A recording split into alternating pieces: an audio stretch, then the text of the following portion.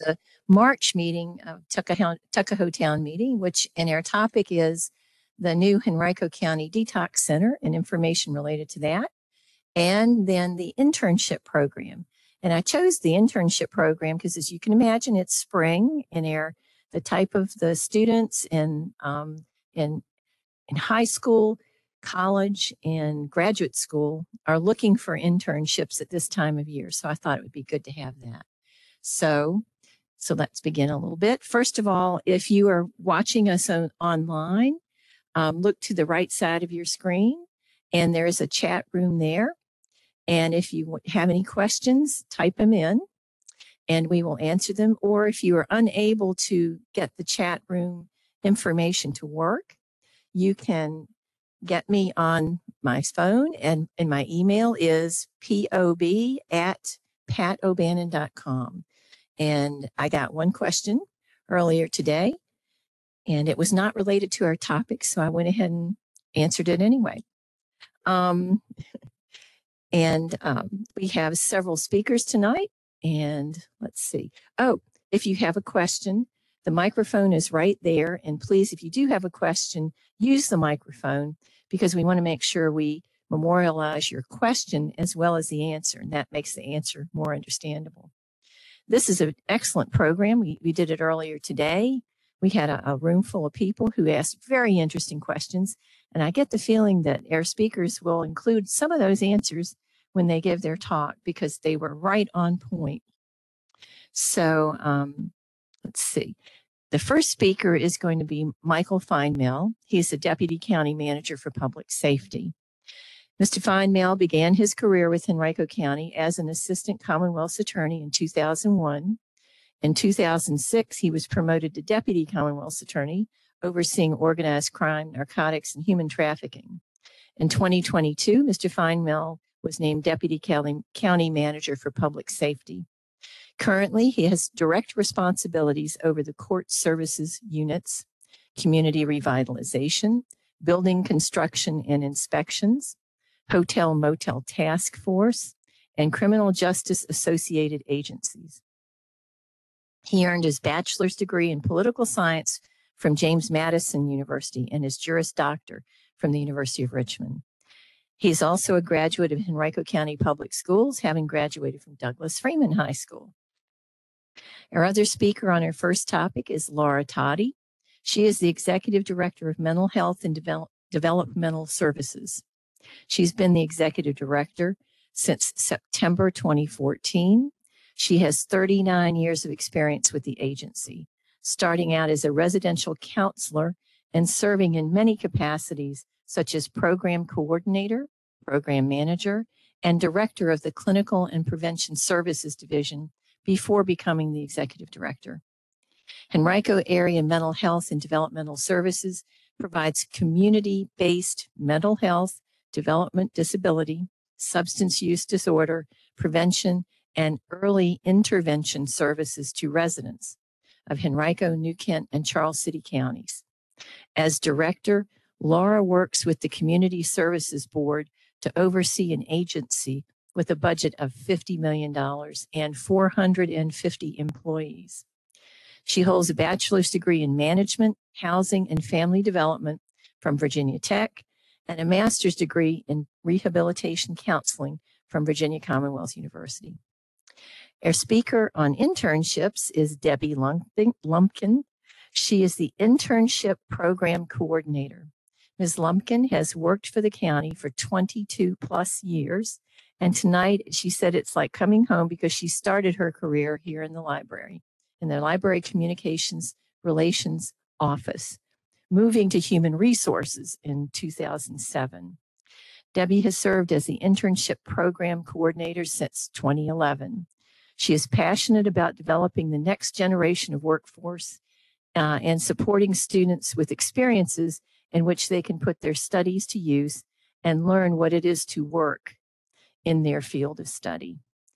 Success to Debbie is when a student identifies both likes and dislikes when connecting their studies to their internship, which will help them plan for their future career path. And next, I just want to introduce at the back of the room, we have our community officer, Scott Phillips. So let's start with Mr. Feinmel and then go on to Laura Totty. Thank you.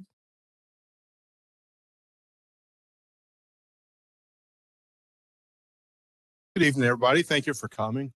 Talking about coming home, I was thinking when Ms. Urbana was talking about me going to graduating from Freeman, I was before the generation of video games and everything on TV. There were 3 channels on TV when I was in school, and we as kids at that time, we didn't really like being at home. So after school, I would usually go to Regency Square for a while and then come here to the library, and we would all hang out at the library till the library closed. Of course, the library is a little different than it is now, but it's kind of like coming home for me as well. So we were going to get to the point of talking about the detox center. But when Ms. Totty and I talked about this presentation and talked about planning it, we really wanted to offer an explanation to what the needs were to get us to the point of why we need the detox center and what services it's going to provide for the community. So if you'll indulge me, I'm going to take a few minutes and work through the story of what we've seen in Henrico County over almost the past decade and tell you about many of our efforts. And then those efforts, I think, are going to culminate with the detox center. And Ms. Totty is going to talk quite a bit about the detox center. So going back to about 2014 to 2016, we started realizing in our county that we had a problem. And I think we were actually a little bit ahead of the curve in realizing that we had an addiction crisis, that we had a heroin crisis, that we had overdoses that were starting to spike, that we were starting to see deaths coming at rates that were unlike any time before. And Laura, and I was the prosecutor at that time, like you heard, in charge of drug cases, and Laura was the director of mental health services. And among with some other people, we really started trying to look at what can we do to try to intercept this problem, to try to do something to change things. And boy, I wish we were a lot more successful in doing things, but there were a lot of factors that were out of our control. But I think that each step along the way is going to bring us to the point where you're going to see that the detox center, I think, is going to really help with this problem. So one thing that we have realized is that the scope and the dynamic of what we were looking at has changed a lot since 2014, 2016, 2018, some of the points where we really started planning and doing our efforts. At that time, it was primarily opiates. It was primarily heroin and primarily drugs that are in the heroin family and the opiate family that we were identifying as causing problems.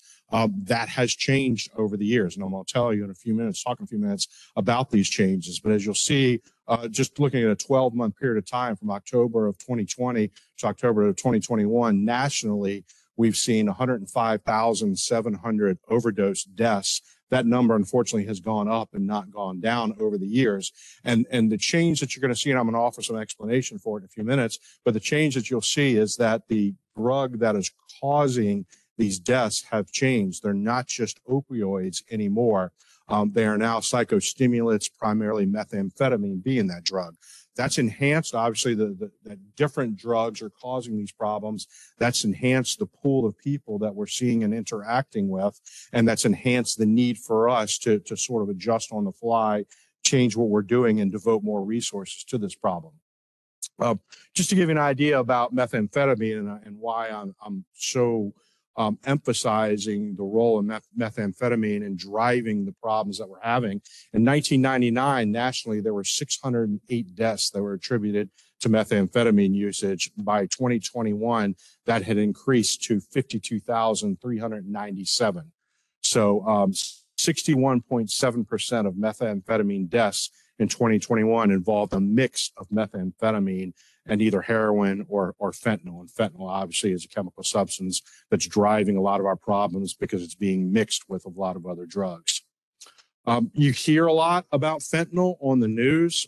Don't really know what it looks like. Obviously, fentanyl started as a medical treatment. You can still go to the doctor for pain and get fentanyl patches, but fentanyl is a chemical compound that's manufactured primarily in China, shipped to Mexico, and then brought across the border. You'll hear about what is a lethal dose of fentanyl. That picture really gives you an idea, gives you some insight. It is less than the point of a pencil is a potential lethal dose of fentanyl. So if you see on the news you know, these stops with trucks with pounds of fentanyl or large baggies of fentanyl. This gives you some sort of insight as to the amount of destruction that that drug can cause. So where is fentanyl found? In the United States, 50% of the deaths involving heroin, the drug included fentanyl in the mix. Likewise, cocaine, 50% of the deaths that involve cocaine include fentanyl. 25% of the methamphetamine deaths, where it's just pure methamphetamine, not mixed with heroin or another substance, include fentanyl. But really, a lot of the concern that we address, not that we're not concerned about the top 3 bullet points, but a lot of the concern that we have to address in our community are the next couple bullet points, which are the fake pills that are on the street. And these are the pills that we're worried about getting into the hands of our citizens, our children, as well as other citizens. These are a lot of the pills that are sold on the black market at certain amounts. And I'm going to show you in the next few slides what these pills look like. And the difficulty is that kids in particular don't know what it is they're buying. They don't know what it is that they're ingesting. And it's driving some of these really scary addiction as well as overdose numbers that we're seeing. Likewise, down at the bottom, 2 slides, two bullet points that also concern us is that we're seeing more and more of fentanyl substances and other chemical substances being mixed in with vaping products. And we're seeing these substances being mixed in with marijuana. So what to kids, to young people may seem as an innocuous substance that they're taking has the potential, you saw with the previous slide, how little a potential lethal amount of fentanyl is. But the fact that fentanyl can be mixed in with these products as well can make those products lethal. So the next couple slides, just to give you some examples. On the right side are what the oxycodone pills look like that are manufactured by the pharmaceutical manufacturer. On the left side, they're the fake pills, those pills that have been pressed in Mexico, sometimes even in the United States, and oftentimes are just pressed fentanyl. And you can't really see a lot of difference between the two. So somebody who's buying off of the street or buying from a drug dealer what they expect to be an oxycodone pill may be buying just pressed fentanyl. Xanax, another drug that's popular, particularly with kids. Xanax has psychotropic effects for people that take it. On the left side is what a real Xanax pill looks like. On the right side is a fake Xanax pill. Again, that's really nothing but pressed fentanyl in that pill. Adderall as well, another drug that's prone for abuse, that's also often sold on the black market. Right side are what the real Adderall pills look like. A little bit of difference. You can tell that on the left side, those pills aren't as closely manufactured, aren't as tightly manufactured as the pills on the right, but still close enough that when somebody's buying fake Adderall pills, they may not know what exactly it is they're buying. The DEA has really tried to get out in front of this issue and really has tried to educate the public, and that's an effort that we through the Addiction Task Force are doing as well.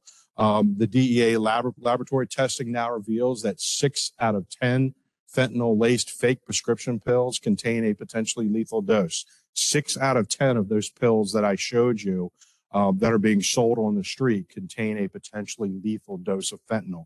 This word has to get out. We want our kids, we want our young people, we want all of our citizens to know the potential lethality of what they're taking. If they're buying something off the street, if they're buying something from a drug dealer, if they're taking something from a friend, if it's not prescribed by a doctor, if it hasn't come from a pharmacy, you're taking a 6 out of 10 chance that what you're taking, what you're ingesting, has the potential to kill you. So as we evolved through working through these problems, starting to see what we were being addressed in our community, starting to see these problems, starting to see overdoses and the children getting younger and younger with the overdoses, and starting to become more concerned about our citizenry, we started researching and said, what can we as a community do? And we were trying to get out in front of this. Again, this was before everything hit the news. This was before the word fentanyl was a word that everybody in the country knew. We were trying to figure out what we could do. And we did some research and we looked at what the CDC suggested for what an overdose response for a community should be. And I'm going to talk in a few minutes about the various steps and where that got us to, because that's where the Detox Center comes in. So the first thing that we did was expand and strengthen our surveillance and prevention efforts. One prevention effort is what I just did for the past few minutes. It's talking about these pills, talking about fentanyl, talking about the lethality, talking about the fact that when you buy something, you may not know what it is. So we got out and we continue to get out and try to educate our community about what we're looking at. But as important to our efforts was starting to work with our first responders, with our police department, our sheriff's office, our fire department, and developing data in terms of what was happening, where it was happening, and how could we focus our efforts on that. And I'll show you some slides as to what some of that data looks like. So once you start developing that data, you develop your overdose surveillance efforts, then you focus on what evidence-based responses do we have? How do we connect people with services? What can we do to help them? And again, you're going to hear quite a bit more about the Detox Center, and that's one of those responses. What can we do to change the playing field and make this look differently? How do we pair this information that we're collecting with what our response is so we can make those numbers try to go down?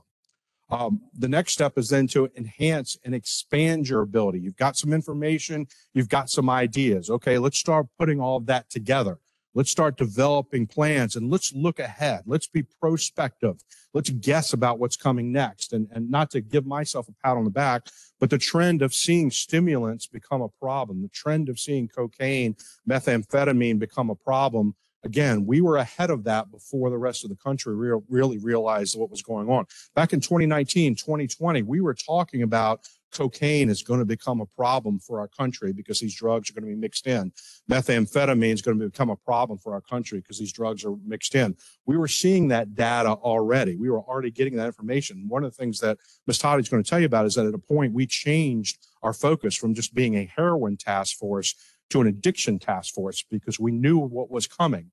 And that was because we were basing our conclusions on data that we had, on treatment, and on speaking to the people that we knew were struggling with substance use disorder.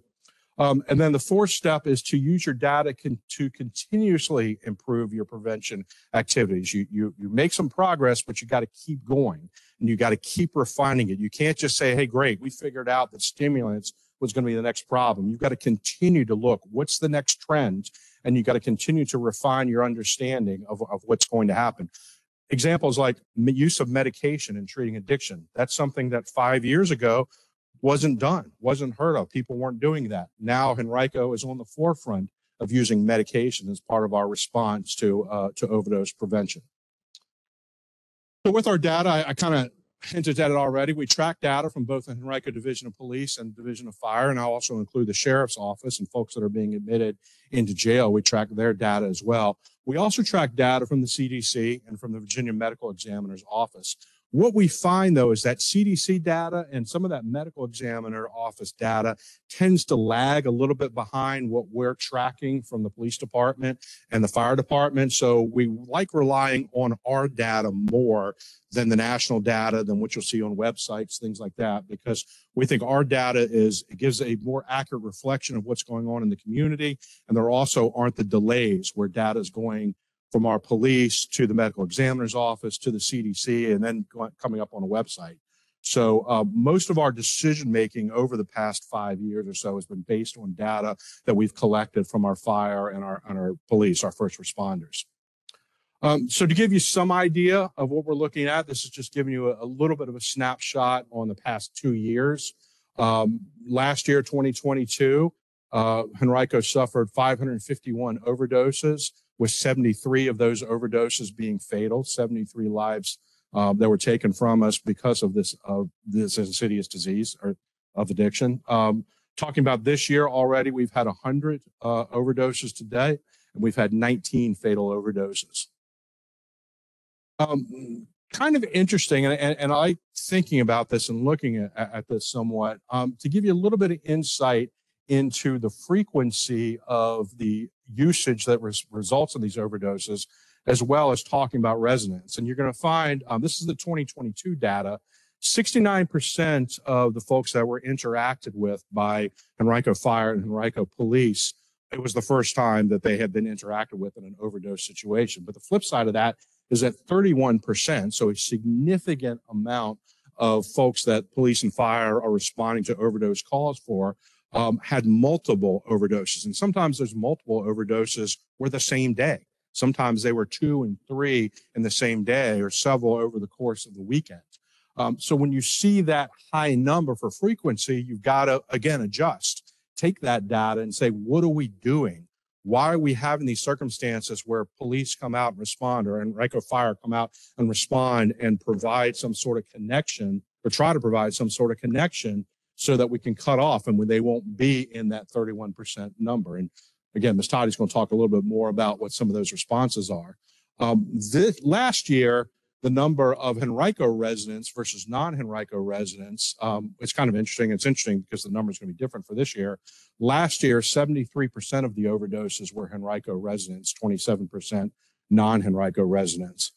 Comparing that to this year to date, you're going to see the frequency number is exactly the same, 69% and 31%. And I'll tell you, over the course of 5 years or so, that number really hasn't changed very much. But look at the difference in the residency number. We've had a huge increase of non-Henrico residents that are in situations where Henrico police and Henrico fire are responding to overdoses. So what's going on with that? And that's something that we have to investigate.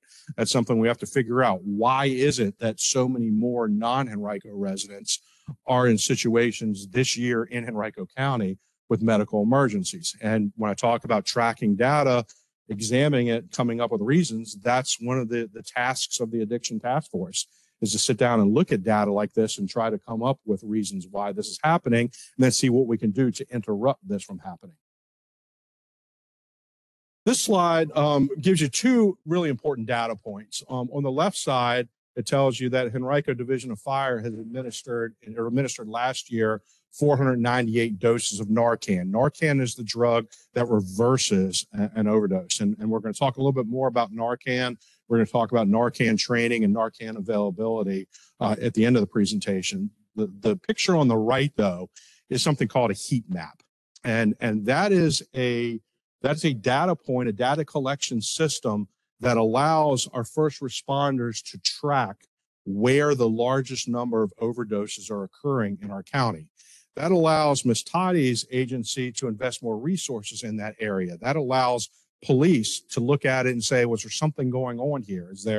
Are there some new drug dealers that are pushing some more lethal drugs in these areas? That allows fire to be more prepared and know what addresses they have to get to as quickly as they can get to. That allows everybody to stock more Narcan or other services. And that allows us to partner with some of our community partners to focus on folks in these areas and say, hey, we're seeing in these particular areas at this given point in time more problems here. How can we focus on this again so we can interrupt what we're seeing in terms of the number of overdoses and the drug usage in those areas? So I asked Ms. Totty to step up here, and she's going to walk you through some of the history of what we've done with the task force. So Mike really did an excellent job kind of laying the foundation for the work that we have been doing. And quite honestly, we could sit up here and talk for hours and hours and hours. So we will try to succinctly go through and give you just a taste of some of the things we've been doing. The county manager appointed the heroin task force, and you heard Mike talk about the change in the language. So in 2016, it was really heroin. That's what we were focused on. And it was the county's effort to really join all departments together to work on addiction and address the issue. We had all been working, like Mike said, independently, but this was the real kind of turning point that we needed to work together. So you had social services, you had court services, you had mental health, you had the health department. We brought in all of our first responders. So all of those folks working together, trying to work. We did a whole lot around prevention. Just like he said, it was doing talks like this. So back in 2016, 17, 18, it was not a week that went by that we weren't out in the public doing some type of presentation. And often it was the health department, it was mental health, and it was the police doing the conversation together. So you heard it from all different perspectives. We hosted a number of summits and both for Henrico County, and then we sponsored a regional summit to try to get the information out. We created a website in partnership with Henrico County Public Schools. We got the students to help us work on this website, Bounce Back HC, and tried to put really relevant information. What we have found over the years, it's really hard to keep a website up to date because the information changes all the time. So one of the things we've done this year is have created a way for our partners, because it really is all of us working together. So the recovery community to be able to update their own information in real time as things change in the website. And we want to refresh the website. So we have also, again, partnered with Henrico County Public Schools. In the fall, we have a group of students that are going to take on really looking at the website.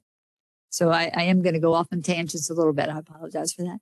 The county manager, after several years of the heroin task force, convened a roundtable, and this was Henrico County departments and also the public private sector. So you had all of the major hospital associations meeting. You had folks from different organizations, just really top folks pulled together to say, what are you seeing? What can we do? How can we make a difference? They met 9 different times and had presentations. And from that, did field trips. We went to all the Henrico programs, but also many community programs too, to gain information. And from that came several recommendations, 12 recommendations to go forward. We were ready to implement those recommendations, and then the pandemic happened.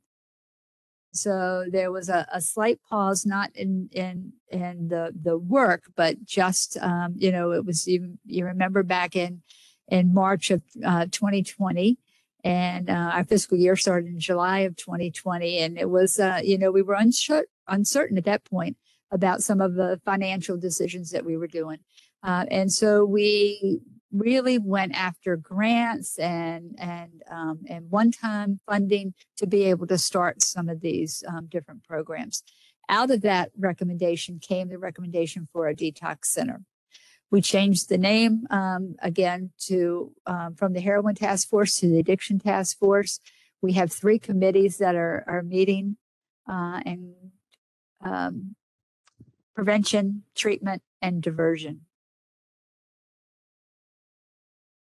Prevention, it's all things about trying to help people have the information that they need to reduce the risk factors and enhance the protective factors that they have. So updating the website is one of the things. Revive training is the training that Mike just talked about with the Narcan, reversing the effects of an overdose. Having lock boxes so people can lock up their medication. Sponsoring events where drug take-back days. Henrico does it twice in partnership with the DEA. Both in the fall and usually in April, so that if families have medications they no longer need, they can turn them in and they're destroyed safely. They don't get into our water system, but just taking them out of circulation, out of the hands of somebody that does not need them. We have overdose prevention kits that we've been working on to give folks who are coming out of jail or coming out of recovery residence, in case they do use again, that they have things like fentanyl testing strips, so they can test what they're using to see if there's fentanyl in it, just to try to prevent the overdoses. And we partner a lot with Henrico County Schools. One of the programs that we do is Hidden in Plain Sight. And this is where a bedroom of an adolescent is designed and talk about where things might be hidden or what to look for if you're a parent that you might suspect that your child is using some type of substances. We also rely heavily on our jail folks and inmates who have been through often, just the cycle of jail, getting out, getting clean, starting using again, coming back again. And these folks really have a very powerful message and have been really well received by both the students and the parents in the school system. We do other types of things. This is just a snapshot. So one of the other things we do is we worked, again, regionally with our partners in Chesterfield and Richmond around a spike alert. So if we have a series of overdoses that's happening in Central Virginia, the health department will come out with a message just letting the public know, so folks might know that there's a bad batch of whatever in our area, to be careful. With treatment, it really is making sure that folks can access treatment. And this has to be when they're ready to access treatment. We can want somebody to get treatment. Mrs. O'Bannon talked about earlier, people calling and saying, can you put my son, daughter into jail? How can we get help? And we can do some of those things, but unless somebody wants to get help, often is not successful. The other thing we know is that treatment often has to happen more than one time. That relapse is part of addiction, and that we just have to be prepared to work through that. So we've done a number of different things. We have hired peer recovery specialists to work alongside our clinicians.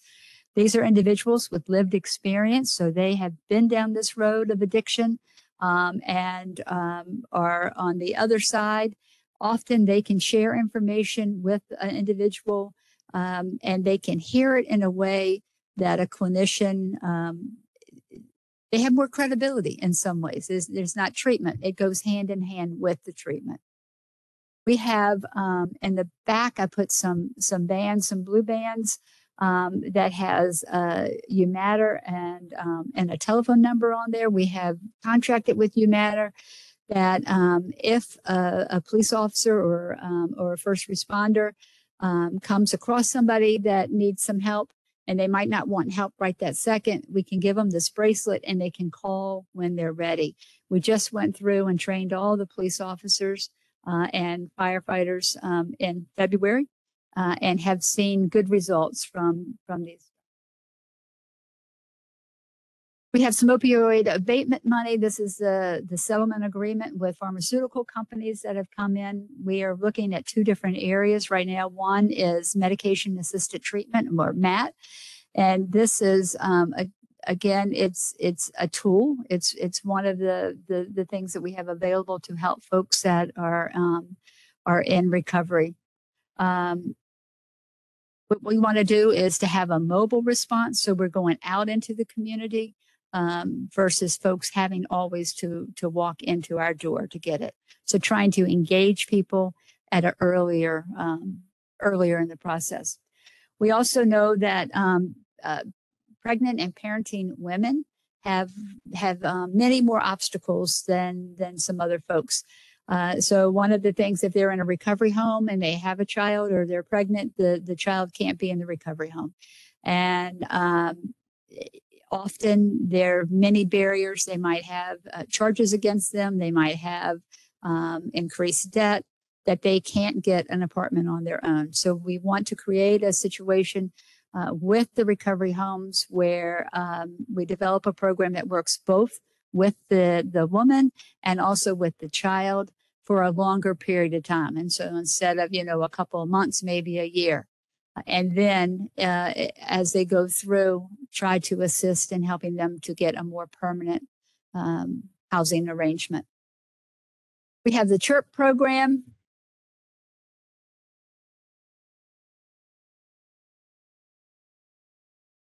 Yay, thank you. Community-based housing in the recovery. Community-based housing in the recovery process. We have to have acronyms for everything. We can just say it all out. And what we've been able to do is to partner with the recovery community to go in. We wanted to have really the Henrico standards. We wanted to be a gold standard. We wanted to be a little bit higher expectation than the recovery homes were currently doing.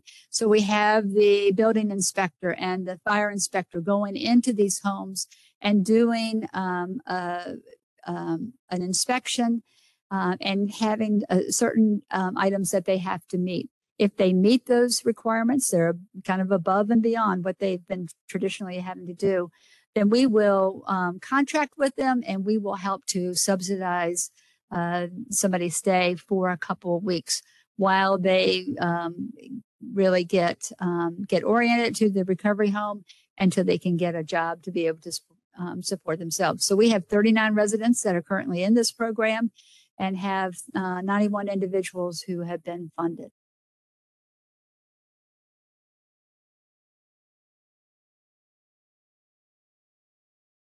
Talked a little bit about the bands. Again, they're in the back. This is just an example of individuals who officers were with and called back and had a good response.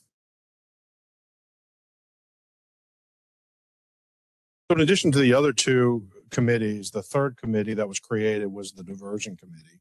And I chaired that committee through my role with the Commonwealth Attorney's Office. And it really was a focus on identifying the fact that there were a lot of people that were in jail due to their addiction.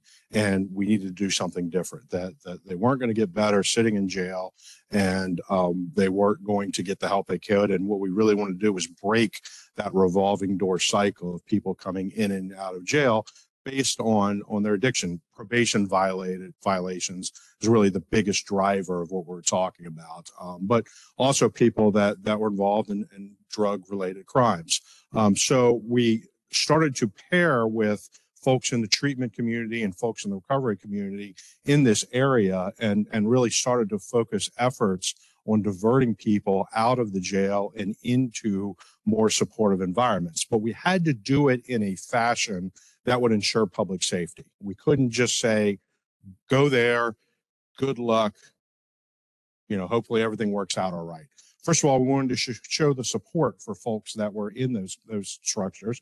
And we also wanted to make sure that they were where they were supposed to be, that they were staying at those locations. And that was quite a burden really to keep up with. And so your Board of Supervisors, understanding that problem, created a position of a person who's actually embedded with the Commonwealth Attorney's Office, and that is her job to monitor folks in diversion, to help them connect, to help produce the resources, make sure the connections are being made, but also to make sure that they're doing what they're supposed to be doing, staying in touch with people they're supposed to be doing and living where they're supposed to be living. So you'll see, this is just to give you a little bit of a snapshot of what we're talking about. Since April the 1st of 2022, 194 individuals have left the jail, been placed into diversion efforts, and had various levels of success. I'm not going to say that everybody was 100% successful, but it is coming up with different alternatives and thinking through things differently rather than just traditional models of people staying in jail. What we also have focused on are the folks that are in jail, that are coming in for a variety of crimes, but we know that substance abuse is driving the commission of those offenses. And so the sheriff actually has 3 separate programs now, and I'm going to show you another slide in a few minutes in terms of what a plan is for this. But right now, there's 3 separate programs, each of which are designed to help folks that are in jail because of issues arising out of their substance use. And the idea is to get them started in these programs and then create a warm handoff where they go to a treatment or a recovery option afterwards. The first is the RISE program, Recovery in a Secured Environment. That's a very short in duration program, hopefully less than 3 months or so. The second, similar duration, 3 to 4 months, is the medication-assisted treatment pod, and that is a specific pod of the jail that's designed to connect folks with medication to assist with the addiction, but also to have programming, and again, to develop that relationships so that when the person leaves jail, they can continue on their medication and have a provider that's providing services as well as counseling. And the last program that dates back several years is the Orbit program, which is for folks that the judges give longer sentences to 18, 24, even up to 36 months or so. And it's a program with multiple steps along the way, including at the end of the sentence, home incarceration. So that the idea is that somebody works through the steps to get to the point where they are actually serving the end of their sentence, going to work, living at home, fulfilling responsibilities. So they walk out of jail, they've got a job, they've got a plan, they've got a support network. And having that transitional phase has proven to be a very successful. Like everything else, it's a program that's got derailed when the pandemic happened, but one that the sheriff is working very hard to get back on track. And the last thing to talk about within the efforts of the diversion committee is something that I really have been trying to get going for a couple years. I said earlier today, it sounded like I've been talking about this for 10 years, but actually it's about 4 years of actually getting a day where court is closed, where court is shut down, and we bring in all the judges and we bring all the attorneys in, and we teach the judges and the attorneys about what resources are there, what options are there, what programs exist, something more dragged out than this conversation, but really to give the judges and the attorneys ideas of what options are there so that we're all talking off the same page of music and we all have the same idea that there are options and there are plans other than just using jail. So I said, I really hope as we consistently through the past couple of years with our efforts have been at the forefront of different ideas. This is really the idea that we're working on right now that we want to model and want to have other jurisdictions adopt. And this is starting when somebody is admitted into the jail for whatever, probation violation, a criminal offense, whatever the reason is they're admitted into jail, not just using the jail for them to sit and then use the revolving door process, but upon intake into jail, conducting an evaluation. What are the substance use needs? Why did the inmate come in? What's the history there? Is there a physical problem? Is there a medical problem that's leading to drug usage? And can we interrupt that medical problem? The second step is going to be a referral to a recovery plan coordinator. The Henrico Sheriff's Office is going to hire 2 using our opioid abatement funds this year to start working on developing a recovery plan for somebody who is newly been admitted into jail. That recovery plan coordinator is going to gather background information from providers, from first responders, from everybody been involved, and there's going to develop a recovery plan. That's going to be a plan that can be presented to the judge.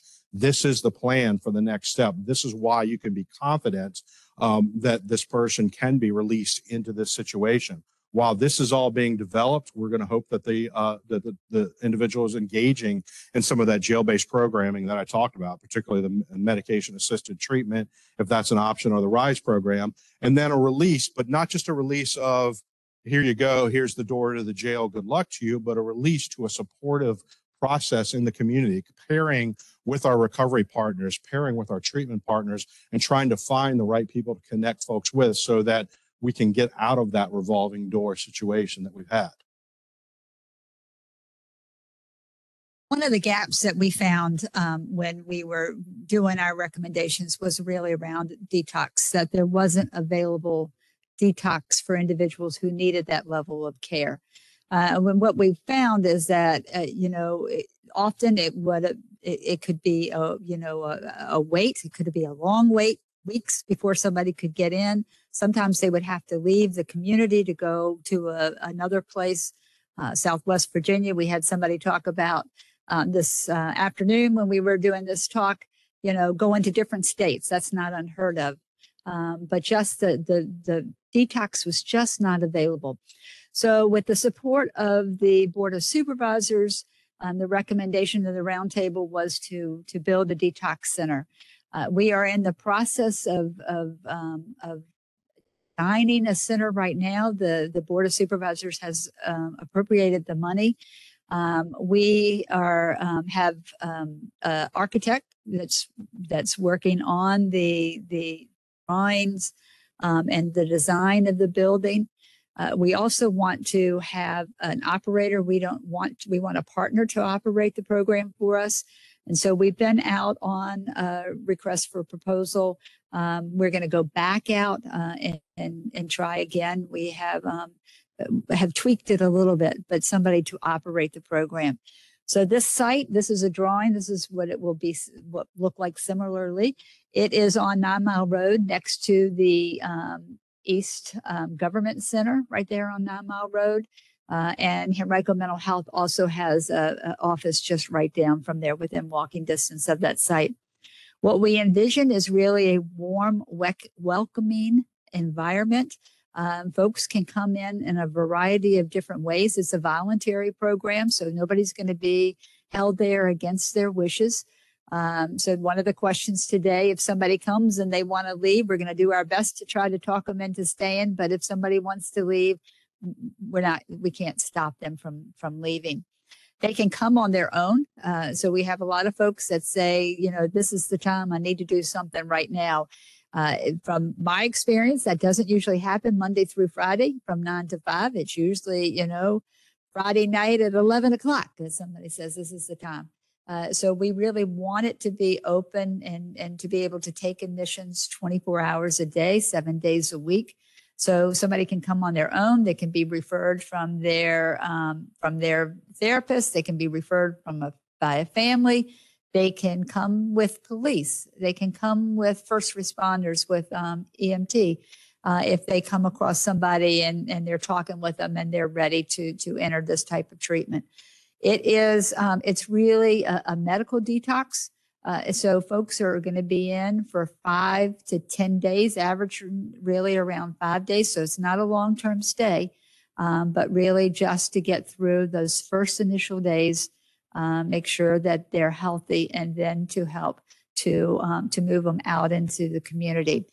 What we feel like we can do in Henrico is we can offer those community services with lots of partners. So we have treatment providers that are partners. We have the recovery homes that are partners, and it's going to take all of us to be able to implement this design. What we don't want to happen is that somebody goes through detox and there's nothing available for them. You know, then that's waste because they're just going to go back out. If they go back out into the same environment, most likely they're going to continue to use. And so we want to make sure that there's case management, that there's a recovery home if that's what they need, that there's treatment available for them, that there's intensive treatment if that's what they need.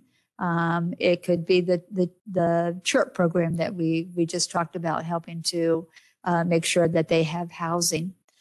We had a question earlier today about, you know, would families be involved? And we absolutely believe it really, you know, you need your support system.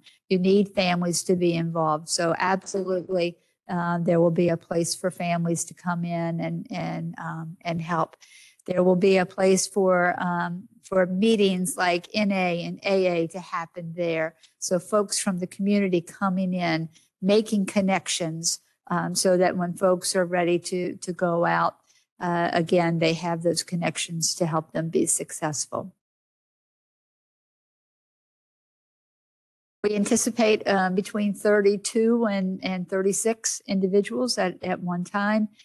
We want a really kind of a dedicated number of beds for Henrico County, and then some beds for the region. So we really envision this being open to the region. We did have a consultant. We work with the Master Center around the size of the detox center. And so feel like we have really good data around the design and what this area needs for a detox center.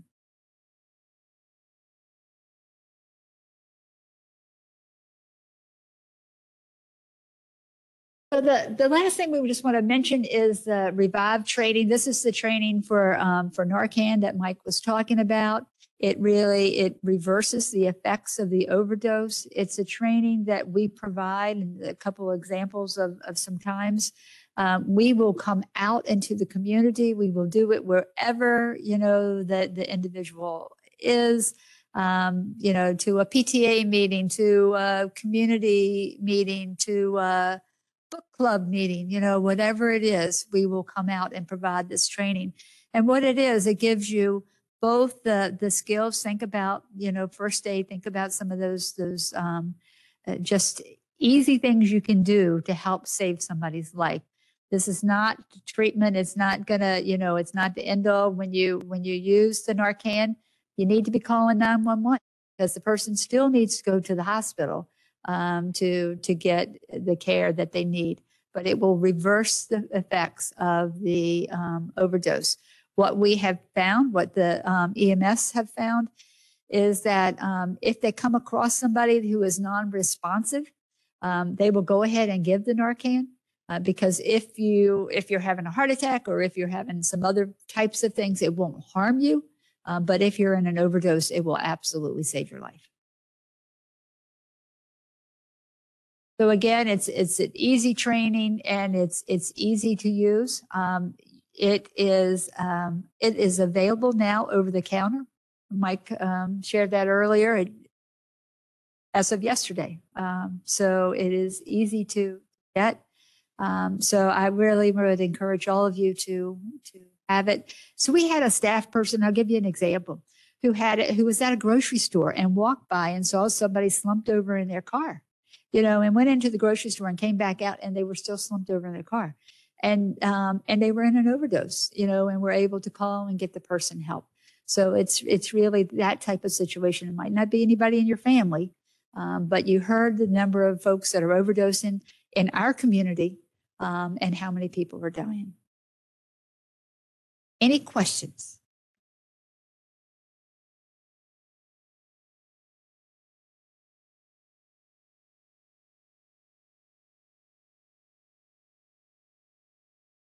I do want to mention that there are several programs that the county does. We are really trying to address this issue.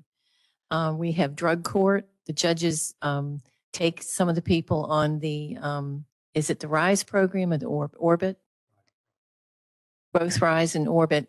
These are people who are in the jail, not because they took the drugs, but because they stole something to buy drugs or they hurt somebody to get drugs. And you mentioned that that they are speakers sometimes for some of the programs that there are. But it's amazing when you see these folks, they've decided they've got to get off drugs and they are in front of a judge. And each week they come and talk to the judge and they are given a test, a drug test to see if it's usually a urine or I think it's just a urine test. Oh, yeah. And the person will stand up in front of the judge and it's almost as if it's their mom and dad, that's talking to them. You did a good job this week. You stayed off drugs and here's a gift for you. And the next person came up and would come up and they said, you didn't pass your drug test. You're back to jail. So, and it's just a real, I think, very effective way to help folks. I've been to many of the graduations. I failed to acknowledge someone that's here in the audience, and that's Heidi Barshinger. And Heidi, raise your hand. She is the clerk to the county clerk. And she did a program for us in October, and you can pull it up on YouTube. And it was about wills and probate. It was excellent. She is an elected official, and just thought I'd acknowledge she's here. Thank you for coming. Our next speaker, Debbie Lumpkin, and she is going to talk about the internships that are available. And this is interesting if you have children that you want to put to work or you have a grandchild that you think might be interested in the many different things that happen in counties and the type of things they might want to do for a living, that she's your person to contact. So here she is.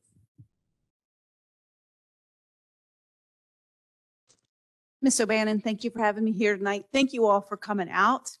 It's nice to see you here and that you've taken a little time to spend with us and learn about some of our important programs. Our internship program provides opportunities to our students to learn, gain experience, grow their skills, and learn about potential careers that exist in local government while serving their community. We have always hired students for some time, but in 2012, we formalized a program to hire students. We hire students, high school, college, and graduate level students, but we are the only local government in the Richmond metro area that offers both paid internships and for academic credit internships to both colleges and high school students. We host college students year-round, and in the fall and spring, typically those semesters, our opportunities are for academic credit, and they are for college students only.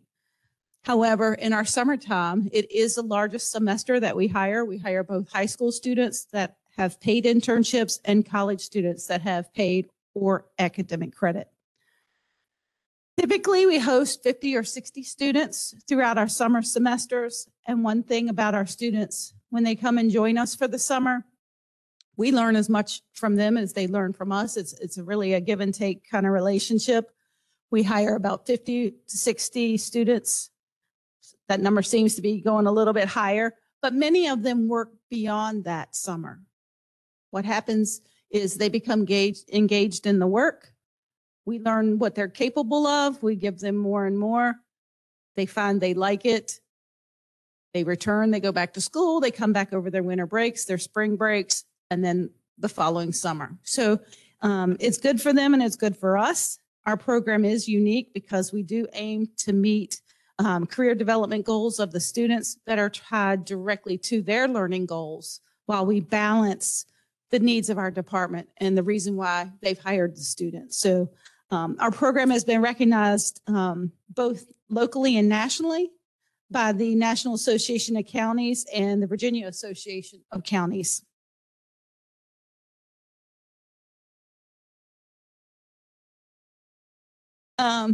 As this slide shows, to date, we have hired 735 interns. They've been hired through the spring. 129 of them have worked across their original semester, across 28 different agencies of the county. And this number, this one I'm getting ready to say, is already outdated because I know we just happened to hire 3 former interns last week. 96 former interns have been hired into full-time positions with the county, with 88 of them working directly in general government, and 8 of them have joined us in our school offices in some type of way.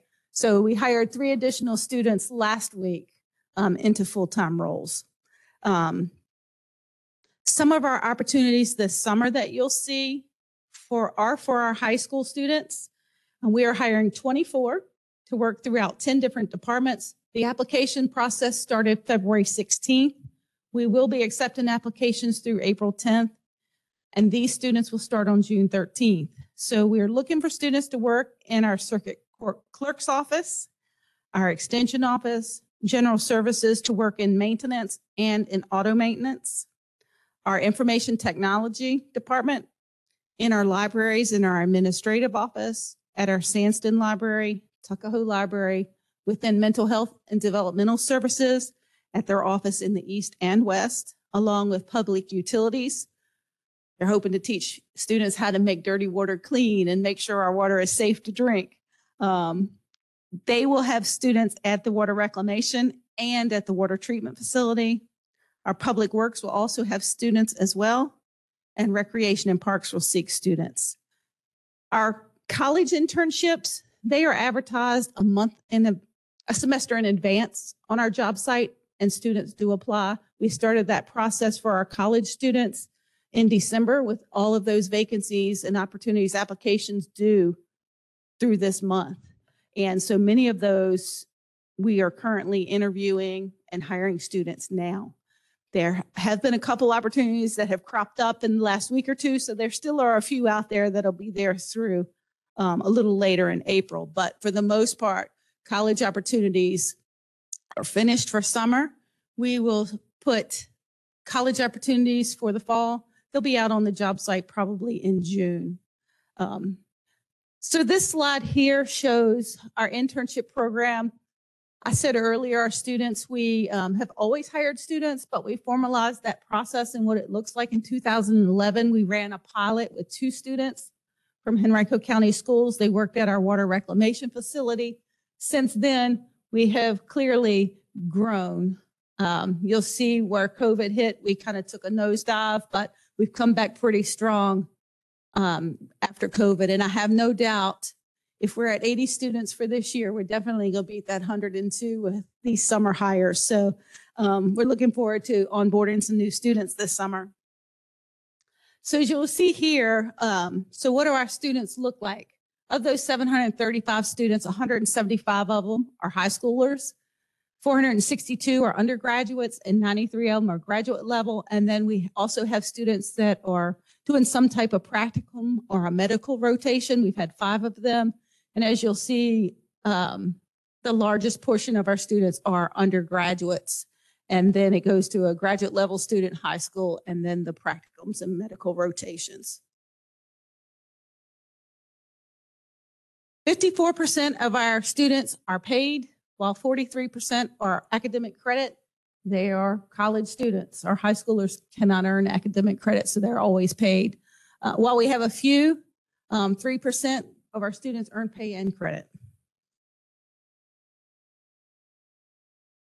So our hourly rates here, our high school student is currently $12.16, college interns $13.35, and graduate level $15.37. These rates are subject to change. We have a proposal before the board for increased pay rates. So I hope to see this number go up before all of our students get started. A lot of our interns do a varied assortment of duties. We've had some that have worked on lesson plans and created programs for rec and parks, for our libraries. They coordinate and work at sports tournaments. They may service HVAC, plumbing calls throughout the county. They may work at our automotive center where they may do oil changes, tire rotations. They work at, again, within public utilities. They might review water and sewer plans. We also have them doing PR and marketing type work where they might take photographs, create videos. They might update websites. They also might work in IT with coding and help desk duties. They also may help with field inspections, testing our streams and soil, and GIS projects, and too many more to even think of. So they do a variety of different things.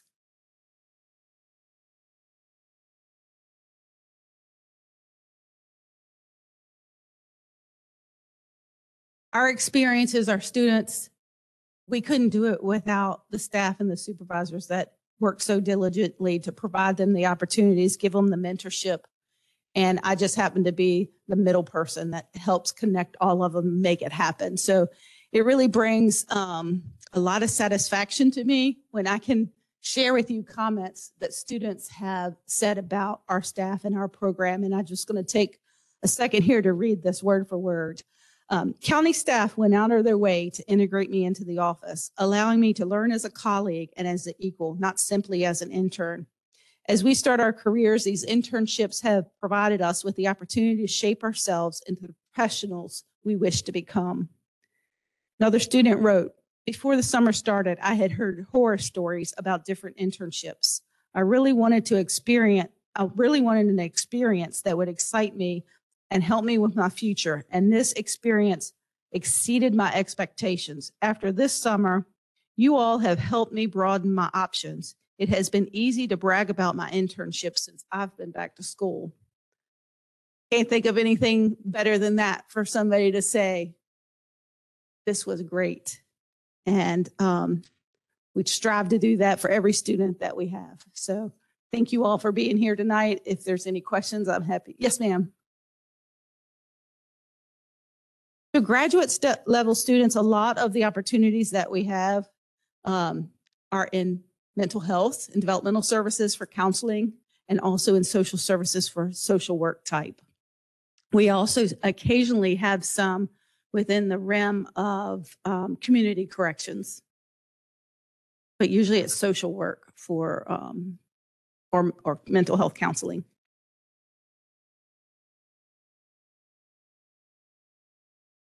There are also some flyers in the back of the room, so feel free to pick them up. They'll direct you to the link to apply. Just scan that QR code.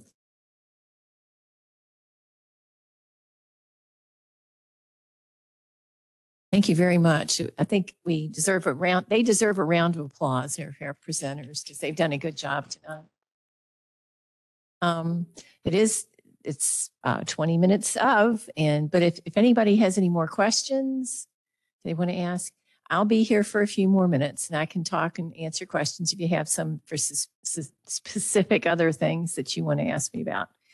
Thank you very much for being here. And I appreciate all the information to our speakers, all the information they gave to us tonight. But thank you very much for being here. All right. Have a good evening.